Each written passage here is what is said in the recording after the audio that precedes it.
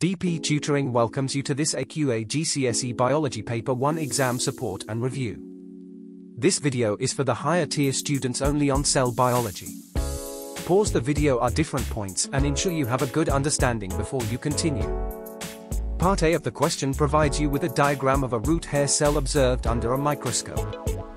Some key information provided by AQA is highlighted. 1. You are given the magnification of the root hair cell. 2. You are given the image size, x to y, on the diagram. 3. You are asked to calculate the real length of the root hair cell. 4. You will need to remember the equation for magnification. 5. One other key point is that you need to provide your final answer in micrometer. The answer for Part A is on the screen. However, so that you understand, there are 4 marks available, so the correct workout is important. Note, 1 mm is equal to 1000 micrometers. You will need to convert millimeter to micrometers. So the final answer is 860 micrometers. Part B of the question informs you that a microscope has a ×5 eyepiece lens. AQA asks you to describe how to view the root hair cells at x50 magnification. A few tips here. 1. If the cells were not prepared, then you will need to prepare them.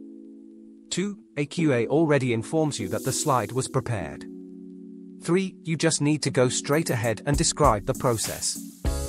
There are many points to choose from to get the 4 marks for your description. I would recommend that you start by placing the prepared slide on the stage since it asks you how you would view the root hair cells. Then you always view at low power objective lens, which is x4. You can then suggest focus or turn the knobs to focus the image. Finally, you need to mention to view at ×5 eyepiece lens and ×10 objective lens to give a total magnification of ×50. Take time to practice this method since it probably will be assessed in your examination. Thanks for watching. Remember to subscribe to the channel for more revision questions and exam tips. Like the videos, share, and leave a comment. The link to my website is in the bio.